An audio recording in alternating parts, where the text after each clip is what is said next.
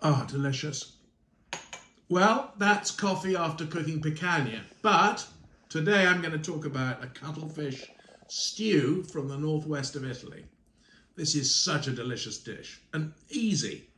Take a pan, put in onion, garlic, chili, carrots and celery, tomatoes as well. Stir around, red wine as well, 150 ml.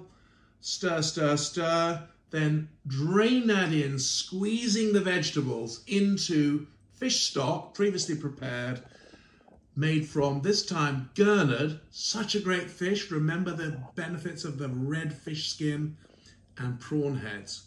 Then flash fry cuttlefish, 5 minutes either way, either side, then into the soup.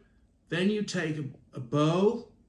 At the bottom you will put toasted sourdough, preferably one of my sourdough loaves, which this at the moment is being made from rye and spelt and strong white. That goes in the bottom.